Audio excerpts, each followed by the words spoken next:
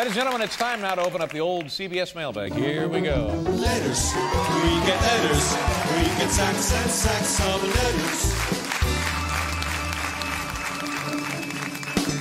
Here's what we do every Friday night, although we haven't done it for the last Friday nights because we had folks in from all over the country. Started out of Indianapolis, St. Louis, Minneapolis, and then Denver. So we haven't done this in about a month. Every Friday night, normally, we answer the mail from you folks, the home viewers. You people who watch at home, who make this show possible. You know, tip of the hat to you. God bless you. Thank you. And we repay that love by answering our viewer mail. What is wrong with you? What are you looking at me like that for? Are you in a hurry to get out of here? Huh? What's the matter? Everything all right? All right. Okay. Well, don't give me the skunk eye, please. I'm begging you. You were giving me the skunk eye, weren't you? Why? Why? What have I done to you? I've always been nice to you, haven't I? And by the way, that's a pretty short list of people, isn't it? Yes. All right. Excuse me, I had to discipline the staff.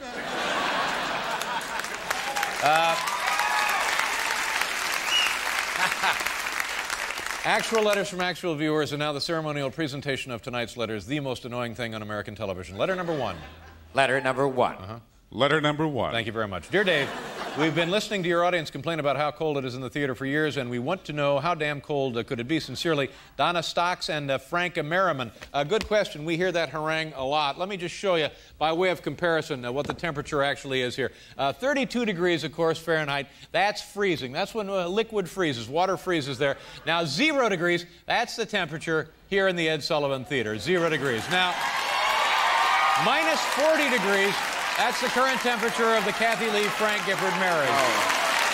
That's how cold that is. Okay. Just that cold. That's cold. They'll get it worked out. Those kids will get it all worked out. Just a misunderstanding, that's all it is. They'll get it worked out.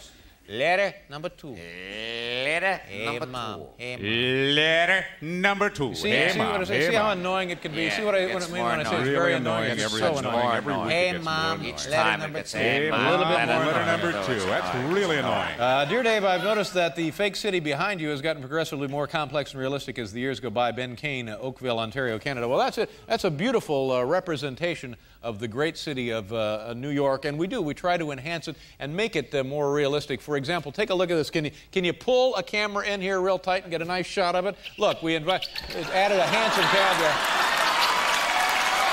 See the hansom cab there? All right, pull the camera out. Yeah. Pull the camera out. Pull it out. Nice.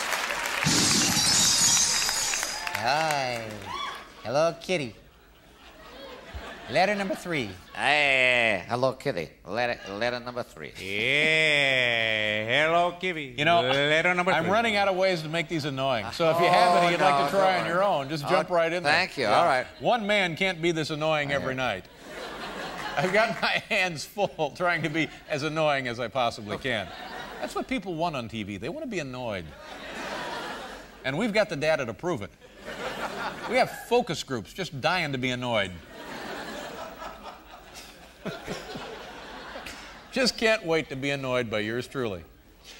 Okay, number three. Dear Dave, every morning I hate to get up and go to work. Is that the same with you? Sincerely, Matthew Salimo, New Brunswick, New Jersey. You know, I don't hate getting up, coming to work. There's one part of my day that I dislike. I got to be here every morning about 6:30 to get into makeup. God, I hate it. Watch this.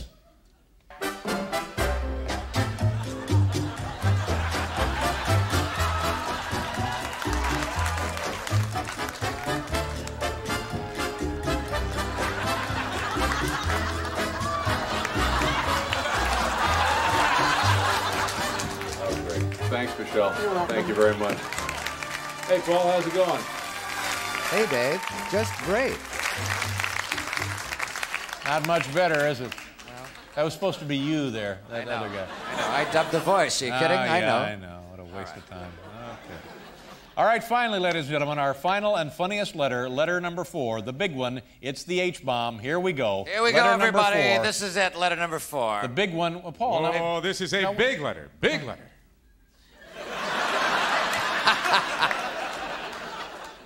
You're really annoying. Thank you. See, I was setting him up.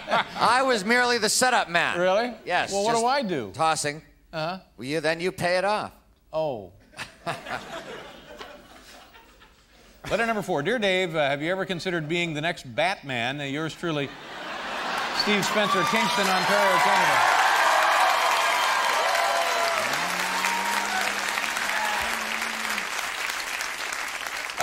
You know, it's a silly request, and of course, no, I'm not going to be the next Batman. You got to be one of the top hunks of the day to be a Batman. You know what I mean? You could do it. No. You could absolutely do it. The audience is in favor of it. I understand our good friend Rupert Jee, the man who owns and operates the Hello Deli. Really? He has a role in the upcoming Batman movie. Rupert, where are you? Hi, Dave. How are you? So, Rupert, tell us a little bit about your character. Do you have any special powers? Well, Dave, my character is named Dr. Meat. He's a mild-mannered deli guy by day and a supervillain by night. Supervillain As for my by night. special powers, let me show you. Okay.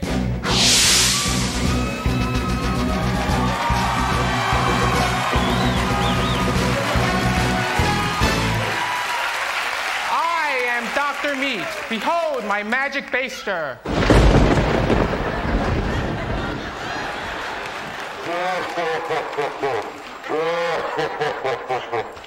Back to you, Dave. Rupert Jee, ladies and gentlemen.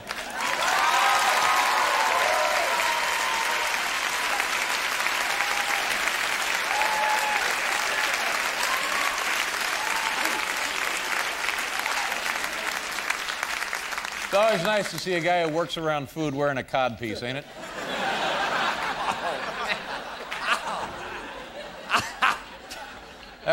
That really whets the old appetite, don't it? All right, let's close up the CBS mailbag. Letters, we get letters. We get sacks and sacks of letters. We'll